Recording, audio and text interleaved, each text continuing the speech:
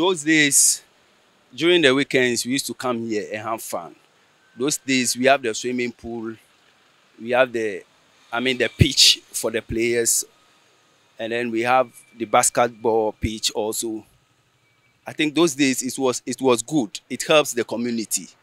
When there is nothing like happiness, they come here to get whatever they want. They come there with their family and their friends to have fun. But now everything has changed. We really benefited from the sports complex, yes, because that was where I learned how to play long tennis.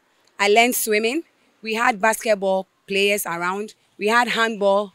We had karate. We had all the activities. And even we had schools around. So this was the main place that we normally come to do our inter-sports activities. But today, here we are, even the whole community, we don't have a place that we can even come and do sports. It is killing dreams because a lot of the children love sports and they are talented.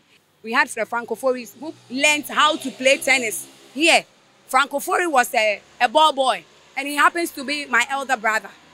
He started from the sports complex as a ball boy. Today, he is the legend of long tennis in Ghana. Complex, chuchu bene yo, one small nakai. Ni wale ameliaka amefeko ready. Na meke amemamba sa complex for almost 10.5 years to get it to 14 years. I'm a fit stadium and youth New York area na mi fe amechomo July ke wi shale loy. Agwene computer Brazil.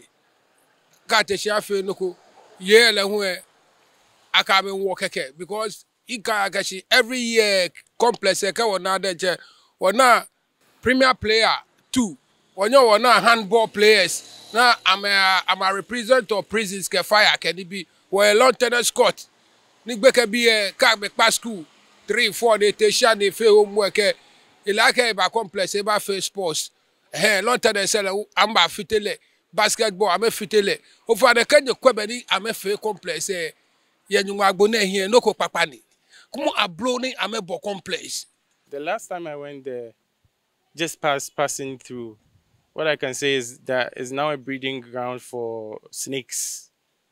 That's what I saw. But even during the days when it was okay and we could use it partially, there were a lot of snakes there. So that's a major concern for people who are going to go there and be using the facility in the future. It's a bit worrying because we don't have the facility to use as we used to use before here. So we have to go far away to go and exercise, or we exercise on the streets as you see here.